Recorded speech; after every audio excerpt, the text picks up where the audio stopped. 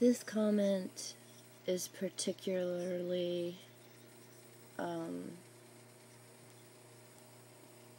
meaningful because in reaction to, he's commenting based on this guy who breaks into my electrical closet and blows up my computer and is saying that I have lost my ability to call the police for protection.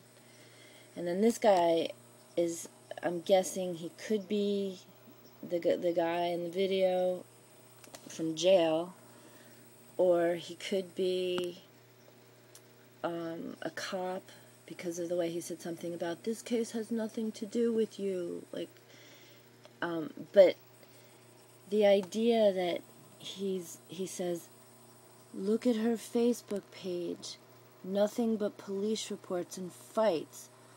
Oh my God, please seek help for your mental illness. This encapsulates what I have to live with.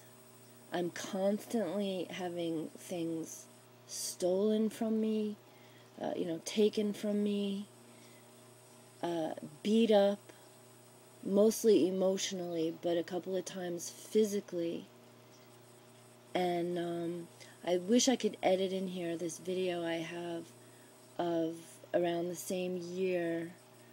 I think it was actually the year later, it was 2007, and I have like 5 police coming through the front. They ring my bell like, I was sleeping, otherwise the camera would have been pulled out. I was sleeping on my couch watching, I can never remember the name of that movie, a little Indian movie with subtitles, practically no sound at all, and it's that movie about the little kids who the sister loses her shoes and the brother tries so hard to get the shoes. It's a sweet movie, and I'm laying there innocently on the couch doing nothing, and I have at least 4 police officers in the stairways, at the front door, down at the stairs, yelling up at me that they think that I'm lying, and I think, I'm pretty sure it's Johansson. My apologies if it's not, but I remember this big guy that looks like Johansson. If it wasn't him, it was another blondish, large man.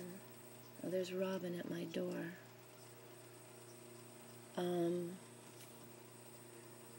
Saying that they didn't believe that someone had called a noise complaint. That's what I was trying to say. And so here's somebody that doesn't even know me saying what he's saying. I want to catch Robin at the door.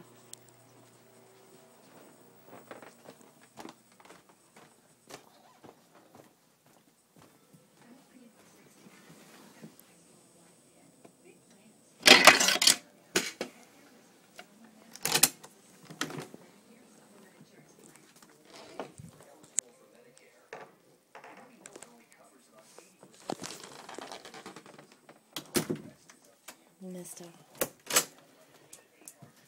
I know the sound of her keychain.